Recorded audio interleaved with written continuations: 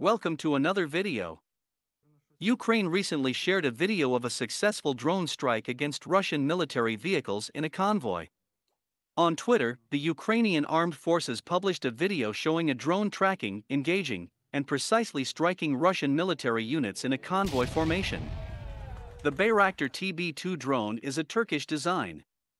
The Ukrainian Bayraktars have destroyed at least 32 vehicles. Compared to the US MQ-9 Reaper, it is much lighter and more similar to the MQ-1 Grey Eagle. Bayraktar is a Turkish word that means flag owner or flag bearer. These attack drones prove to be a tough nut for aging air defense systems. A Bayraktar TB2 costs below $2 million. The Turkish UAV is technologically nowhere near the cut like General Atomics SkyGuardian or MQ-9 Reaper drones.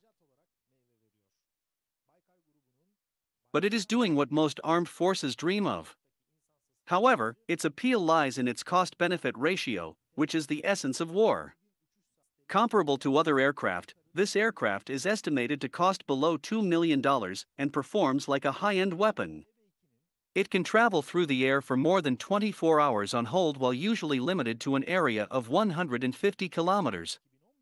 Bayraktar is a medium-range, long-range drone capable of loitering at altitudes up to 25,000 feet for up to 24 hours. Ukraine currently operates 20 drones and is seeking more. Drone strikes can be a powerful tool for Ukrainian forces on defending themselves against Russians.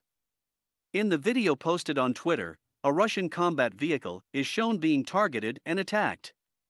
It is unknown what type of munition was used in the attack, but the Bayraktar has laser range-finding capabilities and laser targeting capabilities.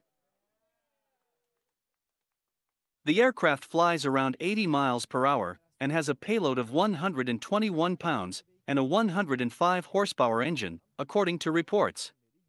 But it has 4 laser-guided smart micro-munition missiles. In light of the success of these drone strikes, one wonders whether Russian air defense is effective.